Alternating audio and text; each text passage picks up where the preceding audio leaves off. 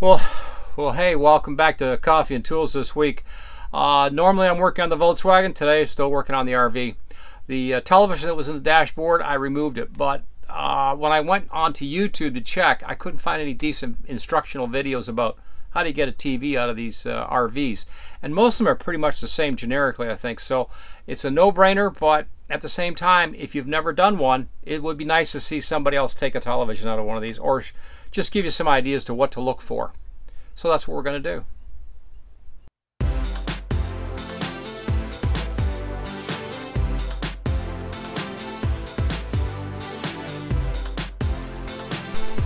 Okay, one of the first things you're going to be looking for in these is these little buttons along this trim. There's a trim package here that goes around the television, and it might be in chrome, it might be in wood, it could be in anything. And these little buttons, all these are a plastic cap, and you can generally get them off almost with your fingers, using your fingernails, or if you have a proper upholstery tool, you can pop these caps off and get the screws out.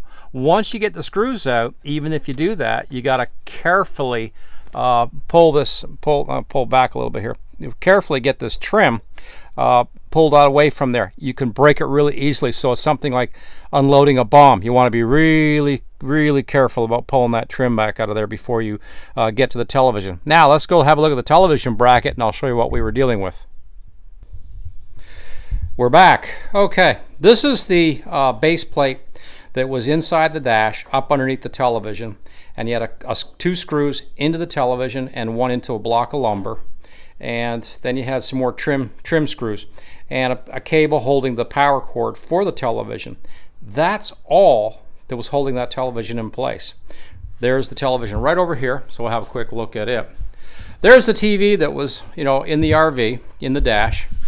And what I'm going to do is I'm going to flip around a little bit, I guess, so we can have a look and see where the screws were actually at on this television. Okay, so I've got the TV just kind of half propped up because, let's face it, we really don't care about this television at this point. This was a little metal piece that was added to the base of the TV. And you can see that the factory, made themselves this and screwed it into the plastic. And then that one screw went through the bottom here. Yeah, that was the whole thing that held the television into the dash. That's not too bad, right there. Okay, I've got the TV on its base side now, and like I said, there's the bracket that was underneath the television. But that bracket, that is all that holds this television in that dashboard. And most of your manufacturers are going to be similar to that idea.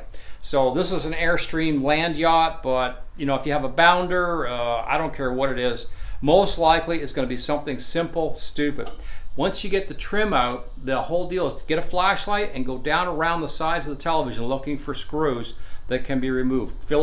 Hopefully Phillips head screws at that point that you can reach in there and remove those Phillips screws, because that's what you're looking for. And then you're going to be, wiggle waggle, kind of thing to get the television off that out of that dashboard. I saved my trim and I tried to save all the screws and saved everything, because once you get that out of there, you're going to have a project on your hands, because now you got to decide, okay, now what do I do with all of this?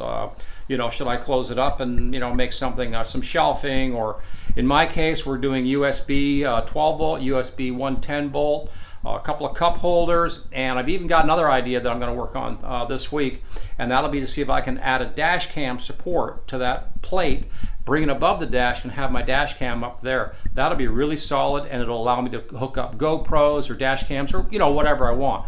That will be so freaking cool.